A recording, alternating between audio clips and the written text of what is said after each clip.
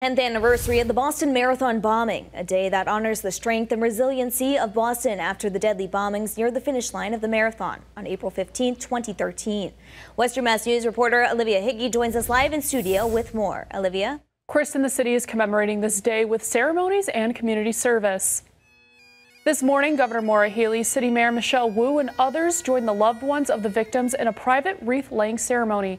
It took place on Boylston Street, where the two bombs went off 10 years ago today.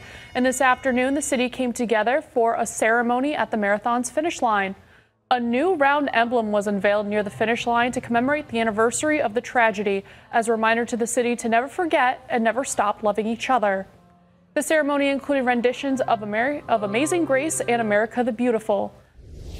The 127th Boston Marathon will take place this Monday, April 17th. Reporting live in studio, Olivia Hickey for Western Mass News.